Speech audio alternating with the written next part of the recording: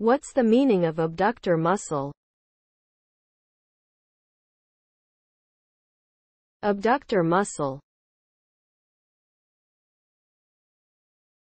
Abductor muscle. Abductor muscle. Abductor muscle. Abductor muscle. An abductor muscle is a muscle that moves a limb away from the body's midline.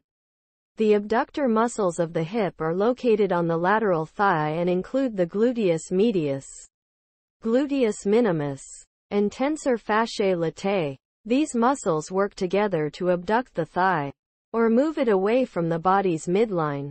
The abductor muscles are important for activities such as walking, running, and climbing stairs. They also help to stabilize the hip joint during these activities.